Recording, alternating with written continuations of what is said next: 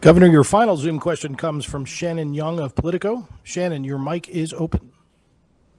Hi, Governor. Just wanted to know if you had any conversations about adjusting visitation at nursing homes. I know the state recently said it was going to back federal guidelines that let pretty much anyone into a nursing home, whether they're vaccinated or not.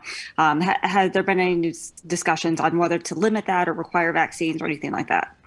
Well, we have had discussions, and we certainly were required to ensure that we comply with the federal dictate. I mean, these are federally funded institutions primarily, and we've had to follow their directive to allow any guests in. And that was in response to the realization that it ended up being a very harsh policy for family members, especially when someone is vaccinated, and now that we have the boosters available. So we talked about this, but my laser focus is providing not just the vaccine, but the booster shots, so the vulnerable population who live within the nursing homes are safe when someone comes and visits. Obviously, everyone has to wear a mask when they're in there, but we're having those conversations, and again, flexibility is key. I'm focusing on what's going on in those nursing homes. I hope we'll see in another week many more people have had their booster shot, and that'll give me a higher level of comfort knowing that they're safe.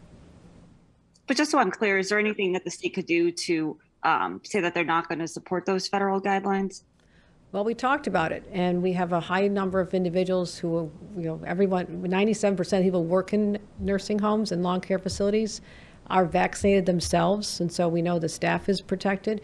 We know that many more members of and I can get the numbers on how many people have been vaccinated and have the booster shot in nursing homes. So it's a very different dynamic than we were experiencing last year or the year and a half ago, when there was such a huge vulnerability when anybody walking in the door, whether it's someone who was a kitchen helper, a delivery person, could expose them. There weren't even mask requirements for a long time early on. So that has all changed, but we're going to look at those numbers. We are not seeing high numbers of nursing home people entering hospitals right now.